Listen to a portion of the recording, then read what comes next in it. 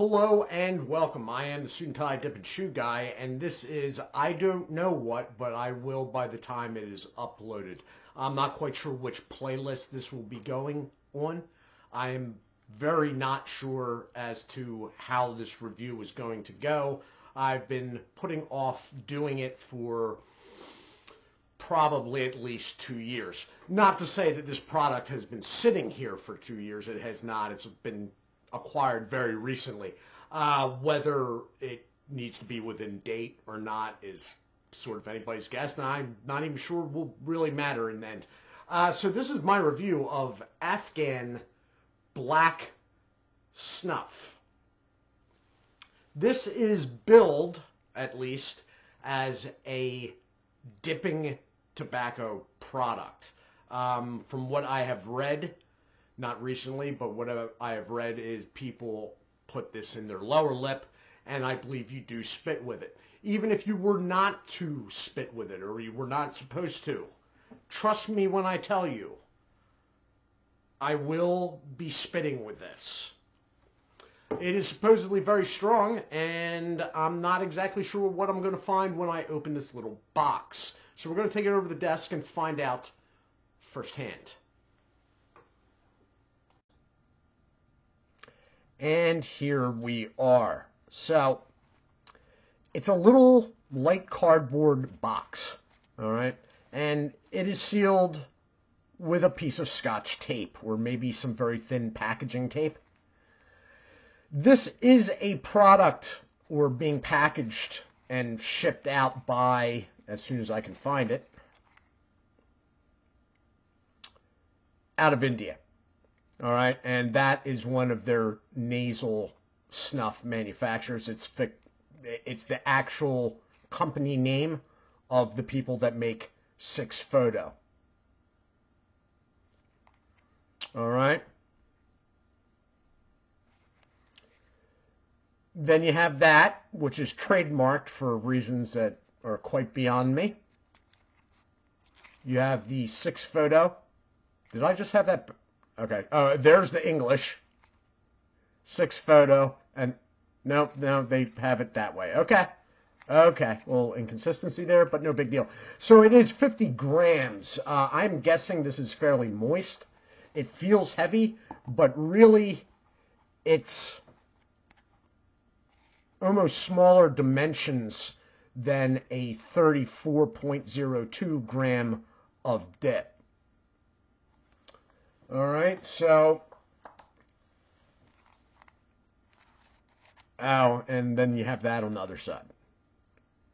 Now, from what I have been able, intelligence-wise, to gather, although this is made like in packaging, packaged and shipped out from 6 Photo in India, the product may or may not be actually coming across the border through Pakistan out of Afghanistan. So, you know, this is one of those deals like, I don't know. I just don't know. I really don't know about this at all. We are going to try to get into this without absolutely destroying the packaging. I need the packaging to prove that I actually did this. What are we look? Oh, it's a little bit. Oh, God. Oh, boy. That awkward moment when you realize you've just accidentally bought 50 grams of Afghani black tar heroin. Wow. Okay, so it's like a very small plug, and it is as hard as a rock. Oh boy. Okay. Okay, let's get it out of here, I guess.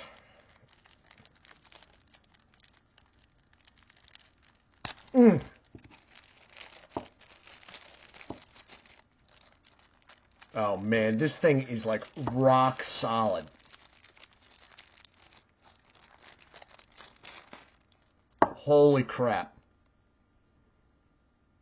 Good grief.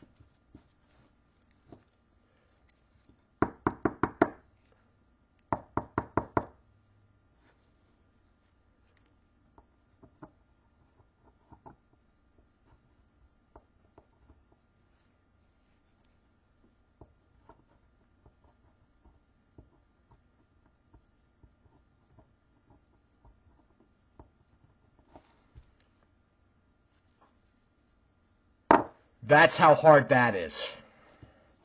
All right, so I guess I'm going to have to...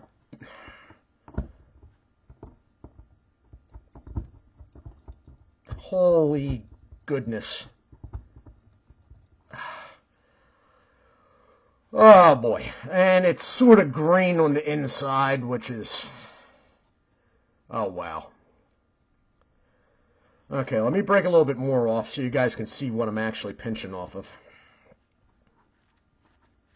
This stuff, it's like a mud brick. Like a really hard mud brick.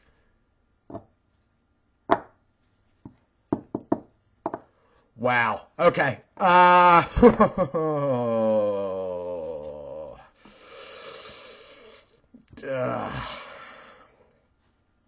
This is not exactly what I was hoping for. Wow. This isn't anything what I'd normally on any given day be hoping for. But even by my lowest expectations, this is not what I was expecting. I was expecting some sort of shredded block. Let's take this back up top.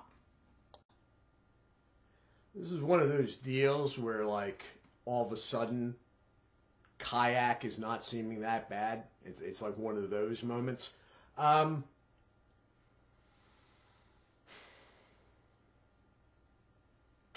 Okay. I don't even know how to get this in my lip, to tell you the truth. You know what? This is very... I thought I was going to be able to pinch this stuff, but that's not happening. We are going to go with a spoonful of it in the lower lip because I can't... It's so hard, I can't even use the pearls maker on it. It's green. Oh my God, this stuff is like... Oh, this is why I was putting this off for so long. Because I knew. Part of me knew.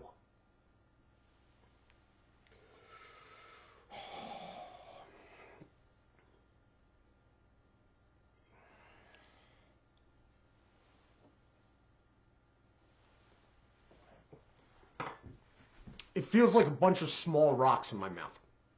In my lip.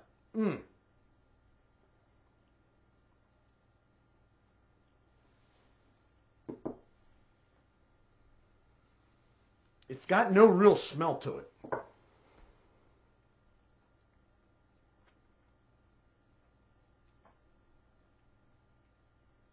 It feels like a bunch... You know what it feels like? It feels like I just packed my lower lip with broken auto glass. That's what it sort of feels like.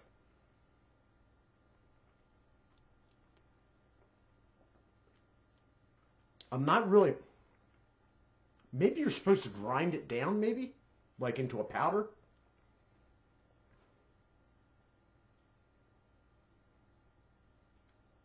I'm going to pause this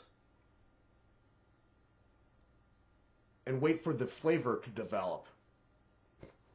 Because that's a good idea. Back in a moment. Okay, so I've been sitting here for a few minutes now. It's starting to soften up. There's some sort of flavor coming through that's nondescript, but it's not bad. It's softening up in the mouth, and I'm feeling a very weird... I would normally say it was contact burn, like nicotine, but it's not the normal contact burn. It's not burn. It's almost like a cooling tingle. But this product has no menthol or anything else. It's not wintergreen. Your guess is as good as mine as to what it tastes and smells like. Because I've been sitting here and But I'm also at the same time, although it doesn't seem to be doing anything, I'm also starting to feel myself get like. So it's weird. I'm wondering. Now I got this product in. It's probably been sitting here for about 5 weeks.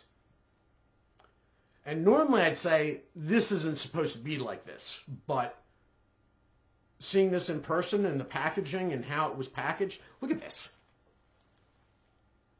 It's like a little Ziploc bag, but like it's a little Ziploc bag that hasn't been made particularly for this product.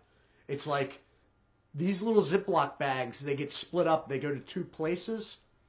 They go to ship out Afghan black snuff. I almost said heroin. Black snuff.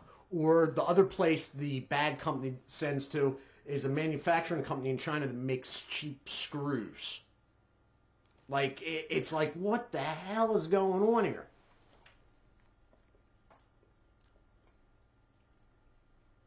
It's staying together. I'm feeling something in my tongue now with the byproduct, though.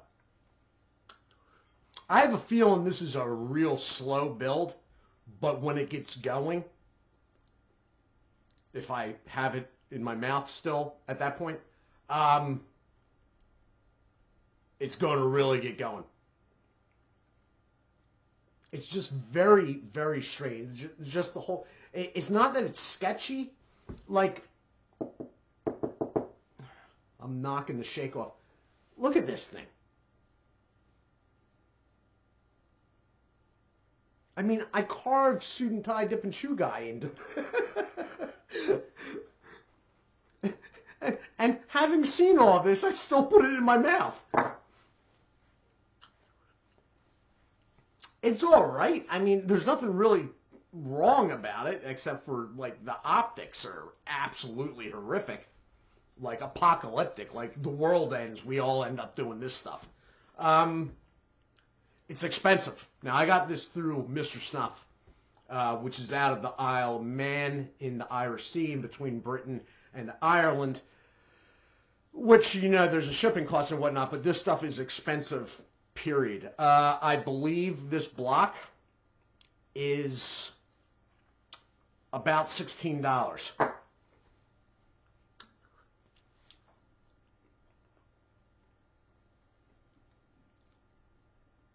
Yeah, I'm feeling aspects of nicotine, but I'm not feeling like a lot of nicotine, but I'm not feeling the normal contact thing. So it's sort of like, it's not adding up in my mind. Like, okay, I feel like I have a lot of nicotine going on,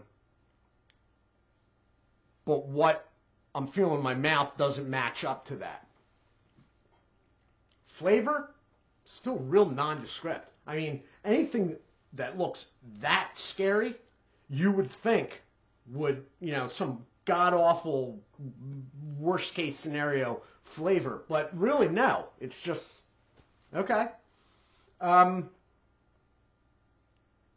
Maybe, and it could very well be, and I may even look into it,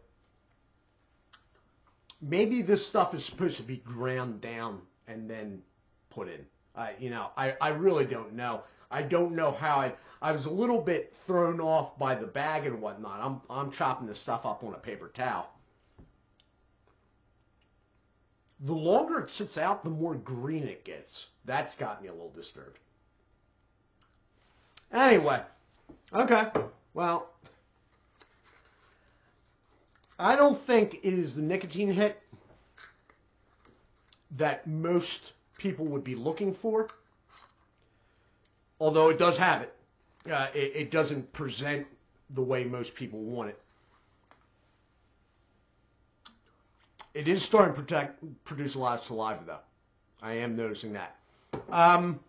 Flavor-wise, it's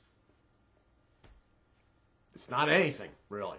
Not that I can tell. I mean, there's something there, but it's not bad. It's not good. It's just sort of like, oh, okay.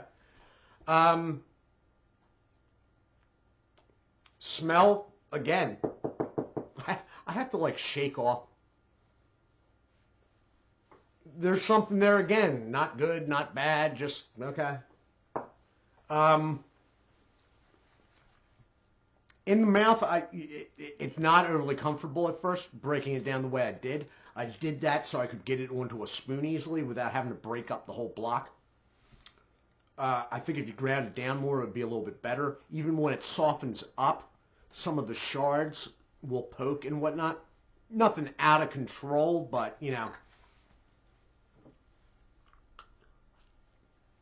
I may very well look into this more and see how this is properly done overseas on some night that I'm feeling brave. Tonight is not that night. All in all, I mean, I can't see this really checking the boxes for many people unless you're the type of person that you want to try everything once. That's your thing. That's your dig. You know, that's what I do. I try everything once. In that case, it's at MrSnuff.com. I am not affiliated in any way, but be warned, it is like $16 regular price over there. I am the Suit&Tie Dip&Chew Guy. I do thank you for watching. As always, do take care of yourselves, and God bless.